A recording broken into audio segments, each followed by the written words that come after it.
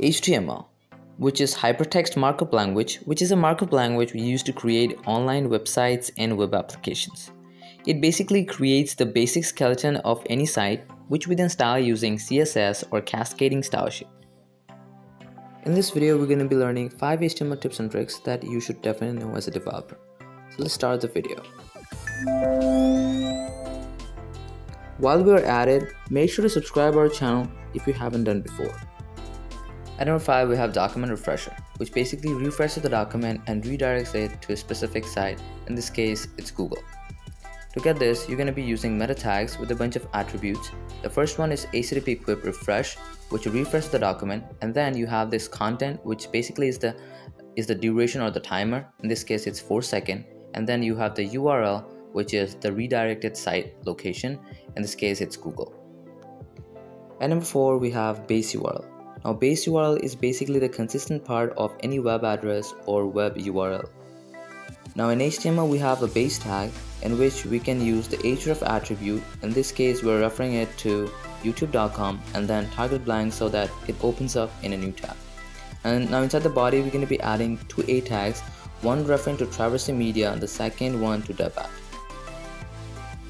And with this, we don't really need to specify the base every time we write the URL. We can just write the URL path and then it's gonna automatically complete the URL itself.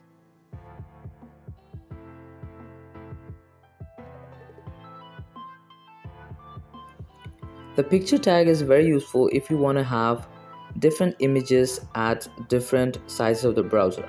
Now, to use this, you can have the source tag with the media attribute wherein you're going to set the media query, and then you're going to set the image that you want to show at that specific media query. And then you can have as many source as you want, but you also need to have a base image, in this case the image 1. Now at 768 pixels, so this is the image that is shown, but when we shrink it to 495 pixels, the image changes. So you can have different media query, you can have different number of source tags, and you can have different images. At number 2, we have data list. Now, a data list creates predefined options for an input element. Now, it basically provides an autocomplete feature for all the input elements. Now, in this case, we have this input tag now, which is linked to this data list, wherein we have options with value UK, Germany, USA, Japan, and India. Now, when we hover over to this input, we see these options. At number 1, we have icon. Now, to set an icon to your website, you can use fab icons, but which can be really pain in the ass. So what we can do is we can add a link, and then wherein we specify the rel attribute as icon, and then add in the link of the image that we want as an icon. And there we have it. We have the icon to our website. Thanks for watching the video. I hope you guys learned something new. So till then, bye bye. Meet you guys in the next video.